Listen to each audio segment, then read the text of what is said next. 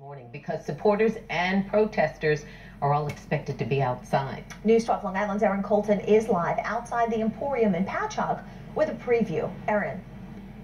Elizabeth, this area of downtown Patchogue already bracing for what's expected to be a chaotic day ahead of Donald Trump's visit. When Donald Trump comes to town, it brings a whole lot of people, a whole lot of security, and controversy as well. Donald Trump is once again coming home today, making his way to Long Island and making waves along with him.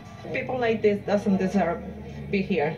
Trump will soon take the stage at the Emporium Theater in Patchogue at the Suffolk Republican fundraiser as a guest speaker.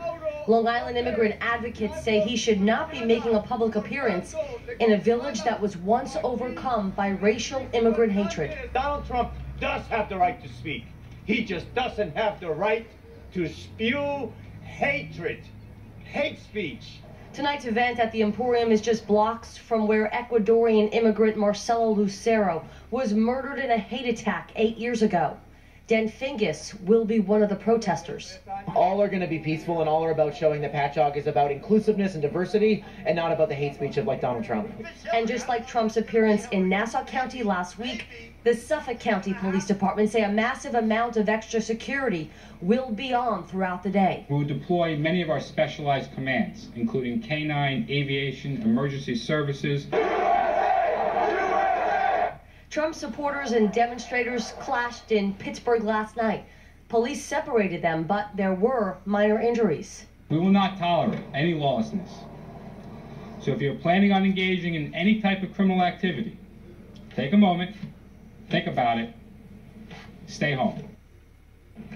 And if you need to be in this area today, take a look at this map. Railroad Avenue near the Emporium is already closed off. That began at 5 o'clock this morning. It will be closed throughout the night.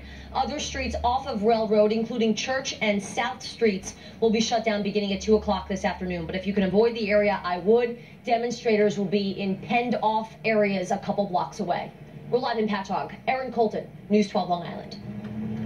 All right, Erin, thanks very much. Meantime, at 7:07, Republican John Kasich is returning to Long Island today. Kasich's town hall meeting, noon at the Milleridge Inn Cottage in Jericho. Meanwhile, Kasich has received the endorsement of the New York Daily News. The newspaper calls Kasich, quote, a mature, grounded politician, clearly